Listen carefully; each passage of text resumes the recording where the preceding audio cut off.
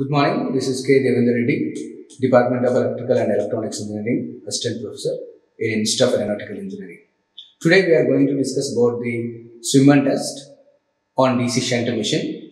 So by conducting a Swinburne test on a DC shunt machine, we can calculate efficiency of shunt generator as well as the motor. So it is a predetermination method, or we can also call it as an indirect method to predetermine the efficiency of a DC shunt generator as well as the motor side. So let us look into the connections of the DC shunt motor. So here from a supply side, we are connecting to one voltmeter in a supply side. So positive terminal of the voltmeter is connected to the positive terminal of the supply side, and a negative terminal of the supply is connected to the negative terminal of the voltmeter. It represents the supply voltage of DC shunt motor, and three terminals of the 3-point stator here clearly represented with the letter line, armature, as well as the field terminal represented with the Z letter. So this is a box called a 3-point stator. The 3-point stator is useful to start the DC shunt motor to limit the starting current into the DC shunt motor armature. So without 3-point starter, we cannot start the DC shunt motor because the resistance of the armature winding is very minimum. So if you are applying the direct 220 rated supply voltage to the DC shunt motor, it gives some 50 to 100 times of the rated current is into the armature. It may get damage the motor as well. That is why we are strictly used either 3-point starter, or with the help of the rheostats also we can start the DC shunt motor. So let us look the connection diagram for a DC shunt motor. So from the 3-point stator, we have the three terminals, line, armature, as well as the field terminal Z. And from the line terminal of the positive side of the supply is connected to ammeter, positive supply of the positive supply is connected to the positive terminal of the supply is connected to the positive terminal of the ammeter, the DC ammeter, which is of 0 to 20 ampere range, and the negative terminal of the ammeter, it is connected to the line terminal of the 3-point stator.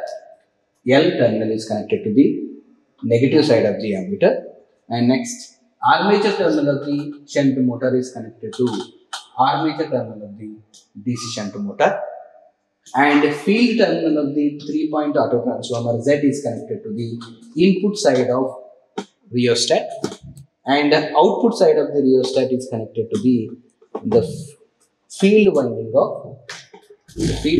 terminal of DC shunt motor, along in series with the connection of DC ammeter or MC ammeter, which is of 0 to 2 ampere range.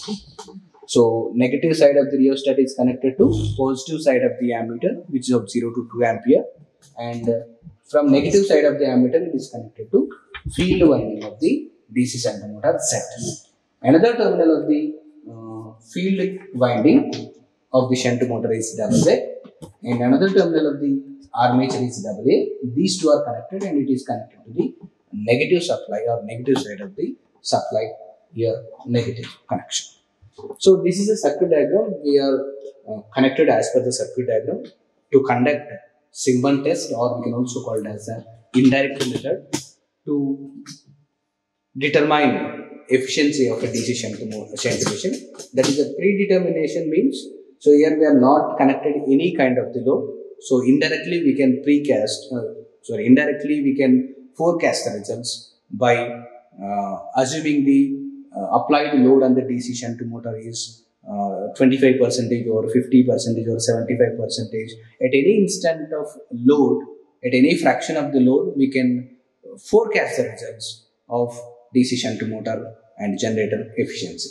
So let us start DC shunt motor with the help of 3-point stator by slowly moving this handle. So with the help of a 3-point stator, I started the DC shunt motor. So it is now rotating. The DC shunt motor is rotating with a less than rated speed, 1500 rpm. So with the help of a field rheostat, we have to increase the speed of the shunt motor into rated speed. So by slowly increasing the resistance to the field winding, by slowly increasing the resistance to the field winding, increase the speed to rated speed, that is 1500 rpm, right? Once it reaches the 1500 rpm, note down the readings, that is field current, line current, or a no load current of the DC shunt motor, as well as the supply voltage of DC shunt motor. The supply voltage is here clearly shown 240 volts, and the field current is 0.15.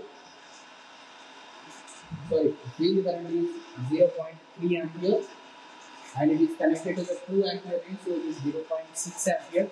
The field current is 0.6 ampere because this meter has a multiplication factor 2, and the line current it is of 1.3 ampere, so it has a 0 multiplication factor, so one multiplication factor is 1.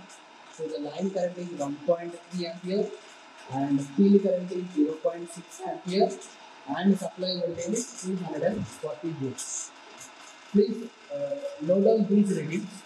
Input voltage or supply voltage 240, line current 1.3, and field current is 0.6 ampere. So from this data, the speed of the motor is 1500 rpm. From this data, we need to find out efficiency of a DC shunt motor and generator by forecasting the results. Thank you so much. Like, share and subscribe. Hit the bell icon for more updates.